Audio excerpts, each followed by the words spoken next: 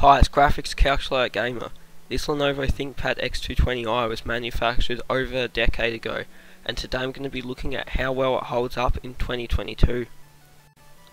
This laptop was previously owned by a college.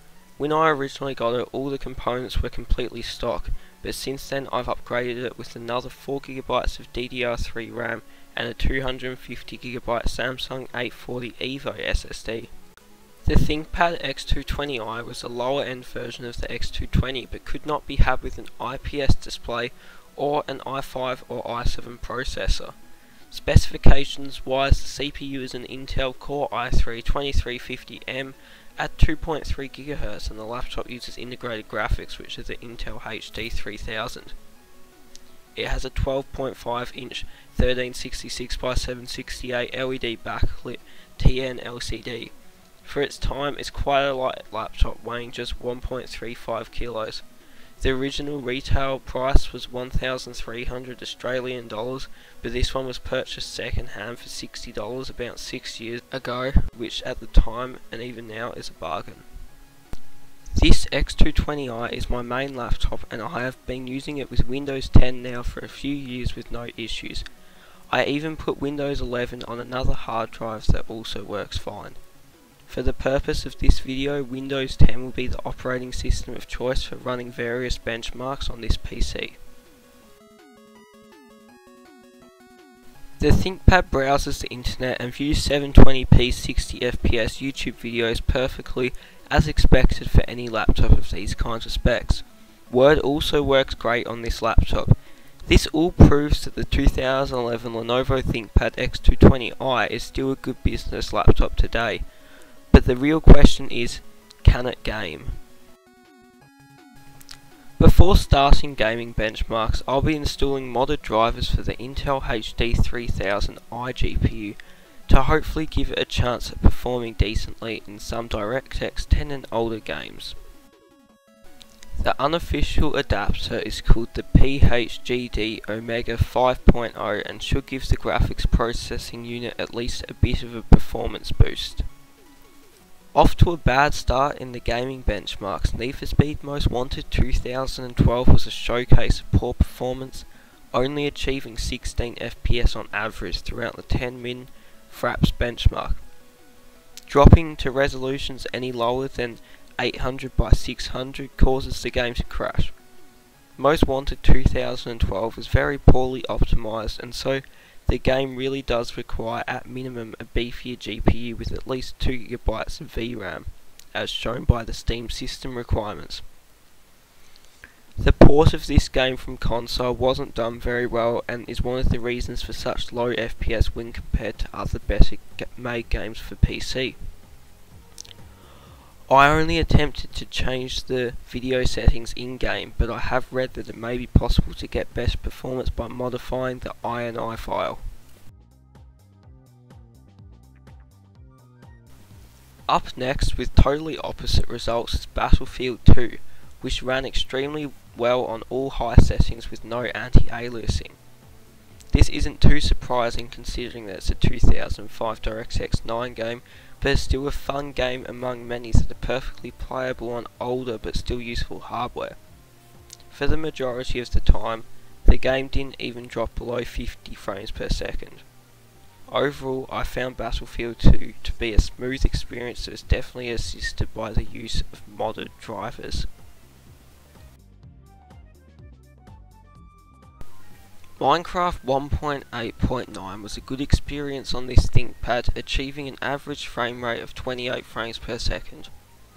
This is generally considered to be fine for Minecraft, however to achieve this target I was forced to lower the video settings all the way and decrease the render distance to just 8 chunks.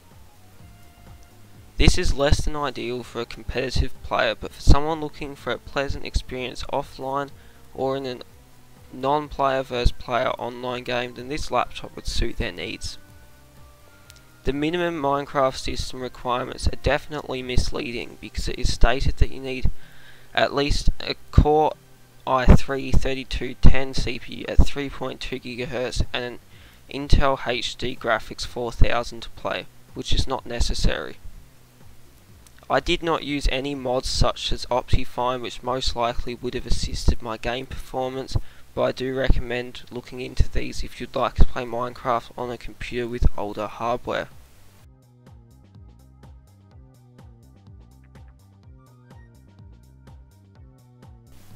I didn't expect much from Crysis 2, but I was still expecting more than this. The system requirements request at minimum a PC with much older and worse hardware than this, which is why it came as a slight surprise when this game was barely playable at 720p resolution at absolute minimum graphical settings. This is most likely because of the lack of DirectX 11 support, and also the fact that the recommended GPU is the AMD Radeon HD 4870 or Nvidia GeForce GTX 280, and I was using Intel HD 3000 graphics. Unfortunately, I had no way to run this game in full screen mode due to it crashing within about a minute if playing in full screen.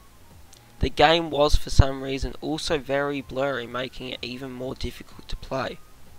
The blur was so bad I could only just make out the HUD. So no, this old ThinkPad cannot run Crysis 2.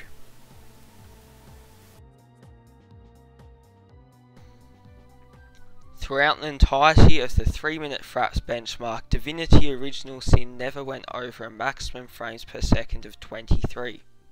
This is because the game is very CPU intensive even at lower settings. The reason for this is that the turn-based system taxes a lot of CPU power, especially on higher difficulty settings where there's more AI. The AI's calculation and engine draw a lot of processing power.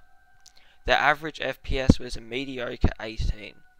However, despite the poor frame rate, I do believe this game to still be playable on the ThinkPad. It's not real time, so to play the game well you don't require any sort of quick mouse movements or ultra fast response time. As long as the resolution is no higher than 720p and the other video settings are all set to lowest, then playing Divinity Original Sin on the ThinkPad X220i should be fine, as long as you don't mind the game looking terrible. Finishing off the benchmarks with a synthetic benchmark, Cinebench R23. Cinebench is a CPU benchmarking software to test the real-world performance of processors. After rendering an image using Cinema 4D's 3D engine, it gives the CPU both a multi-core and single-core score. After running both tests, Cinebench displays a MP ratio, which is the ratio of both results. The i3-2350M in this machine got a multi-core score of 817 points, a single-core score of 375 points, and an MP ratio of times 2.18. This means that the CPU performs about 2.18 times better generally when you... During stress testing the CPU using MSI Combustor for 15 minutes, the i3-2350M reached a maximum temperature of 87 degrees Celsius and had a maximum power consumption of 35 watts. Displayed is a screenshot of the settings that I used. Despite 85 degrees being the maximum temperature allowed at the die of this CPU, it did not thermal throttle at all throughout the 15 minutes, staying at 2293 MHz for the entire duration. If you have this laptop or any old computer, I recommend that you replace the thermal paste on the CPU. In older computers, this can offer a slight decrease in temperatures, and it is a good idea to replace it every 5 years or so, depending on the quality of the paste. So, is the Lenovo ThinkPad X220i worth it in 2022? Well, if you're using it already, I highly recommend upgrading to more than 4GB of RAM, and definitely put an SSD in it, because the difference in loading times will save you hours, even if you only use this laptop for a month. As for gaming, with its wimpy 2nd gen i3 CPU and even wimpier HD 3000i GPU, it's certainly going to struggle running any kind of modern game, even on lower settings. In fact, most modern games won't even run at all because of the lack of DirectX 11 and above support. But for office use and playing older games, this laptop still holds up perfectly. and performs admirably in 2022. If you can get this laptop for under $120, then it's a steal, especially if you're looking for something light with decent battery life. If, however, you're looking for something mobile to use primarily for gaming, look elsewhere. If you enjoyed this video, please hit the like button. If you didn't, feel free to dislike, and let me know what you'd like to see me improve on in the comments if you dislike. If you would like to see more like this, please consider subscribing and allowing notifications so you won't ever miss a graphics calculator gamer video. Also, I now have a Discord server which will be linked in the description. Please come and check it out. Thanks for watching until the end.